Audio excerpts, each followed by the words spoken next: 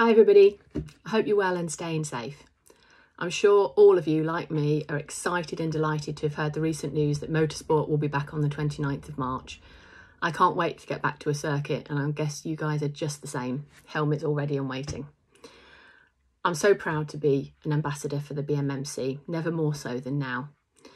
Motorsport simply could not happen without you guys. The last 12 months have tried us all.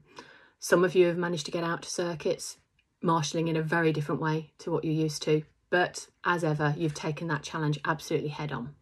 Thank you for that. Those of you that have had to stay at home for whatever reason, be it shielding, not being able to travel, hotels, etc., you need a thank you too. I know not doing something you love and seeing other marshals, your friends and like-minded people is a really difficult thing to do. So let's hope we can get back to some normality soon.